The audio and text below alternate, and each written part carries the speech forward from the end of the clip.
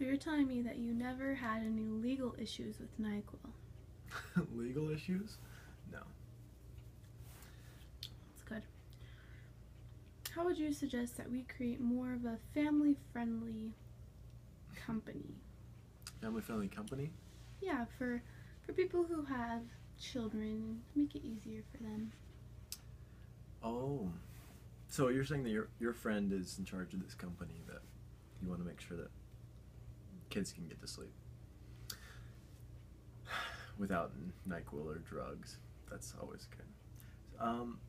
I think it's important to establish a routine. I mean, again, this is my personal opinion. I'm not a specialist with this. I think that, like, again, every kid is different, but establishing a routine always helps the child. Well, this is what my wise wife once said. Establishing a routine at a young age will help the child know when it's time for bed. I think that the hardest part for the mother is usually just letting the child cry until he or she falls asleep. And after a couple times of doing that, they know when it's time for bed. Obviously, you want to make sure your child's okay. They're fed and changed and, they're fine.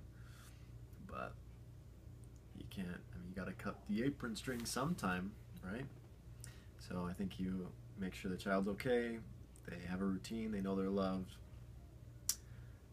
You can play soft music, you can do lots of different techniques, but I think as long as you have that foundation down, that routine down, eventually the child will get in a routine and be happy.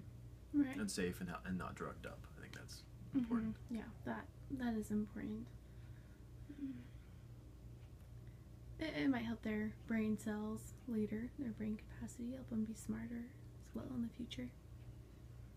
Bright business people like ourselves. That's what my mom did for me. She gave me NyQuil. Just kidding. She didn't give me NyQuil. She didn't give you NyQuil? I don't think so. But I'll have to ask her. That's good. Well, thank you for your time, Mike Capello. It's been a pleasure getting to talk to you. And there you have it, folks. Don't give your kids drugs. Just love them.